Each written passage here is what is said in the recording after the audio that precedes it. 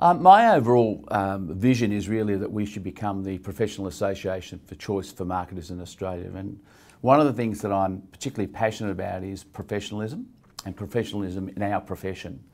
I guess one of the challenges is anybody can really say, I'm a marketer, and hang a shingle up to say I'm a marketer, but there's a difference between that sort of person and a professional marketer in my book. And a professional, works to a code of ethics, keeps up to date with everything that's going on and so on. And then our role as the AMI, as looking after marketing professionals, is really to provide the environment where we can help nurture their careers and provide them with opportunities to learn and to keep up to speed.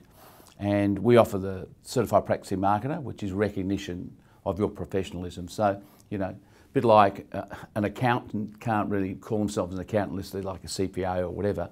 In our space, we need to get to where the CPM designation is the gold standard for marketers in Australia.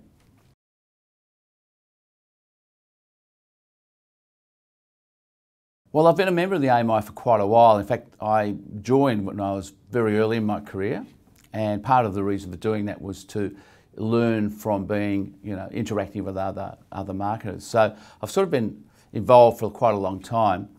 But a few years back, I decided that, it was time to give something back and give it back to the profession that I really, love and have had a great career in. So first of all, I was a coach for the emerging marketers, so I was a mentor there. Then I joined the New South Wales committee and really enjoyed my time on that committee before being co-opted onto the board. And then my fellow directors appointed me chair, and so I've done that for the past 3 years. So that was how I've got involved. What do I bring to the board? Well, I am passionate about marketing and the profession of marketing, and I think that's one thing. But I think the other thing was I was asked to go onto the board because of my sort of both marketing background but also my commercial background and understanding around customers and bringing that sort of voice of customer to the boardroom, and in our case the voice of members, and using that to help shape what we offer back to our members.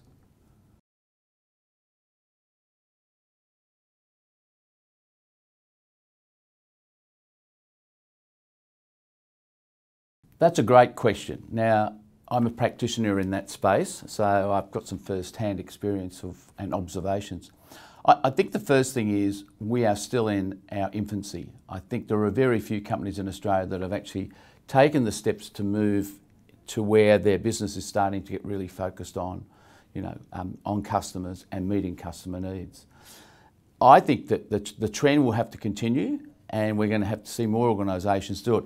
I mean, customers today have more choice and they have much higher expectations of the companies they deal with, and it's who they choose to deal with, so because of that choice. And they're better informed.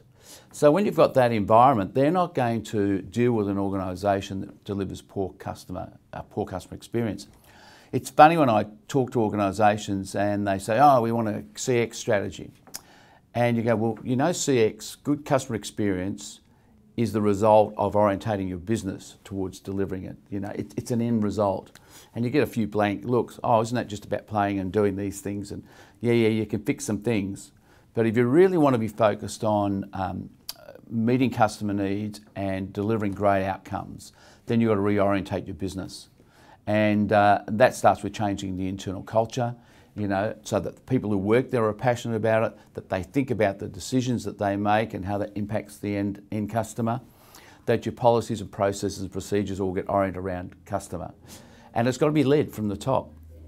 The important thing is, and what we talk about is having someone who's a really strong advocate or catalyst for change.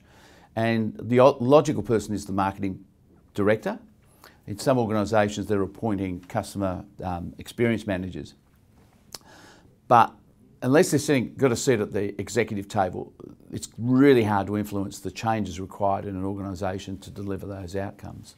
So I think we've started to see some move. I would hope in 2019 that we'll start to see more traction coming along, not just because I work in that space, but I think that slowly, the realisation of good customer experience is more than improving the customer service.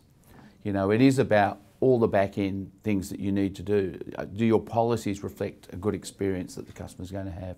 You know, if they're interacting with your business, is it friendly to the customer? Because as I said at the outset, they have choice. They also have experiences of other organisations, and you're a consumer.